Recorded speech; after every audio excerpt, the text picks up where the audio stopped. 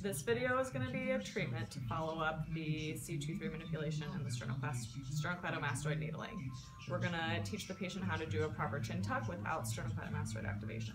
So the axis is going to be through the patient's ears, so you can kind of come palpate their ears and show them where the axis is. So that's going to be your motion.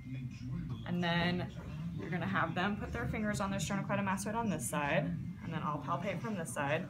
So you want to think about trying to tuck your chin into your neck, good, without feeling that muscle pop into your fingers. And then relax, come out of it again, and then go chin tuck again.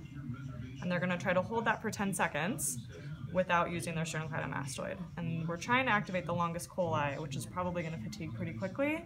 So just have them hold for 10 seconds for as many repetitions before they fatigue and start to feel their sternocleidomastoid start activating.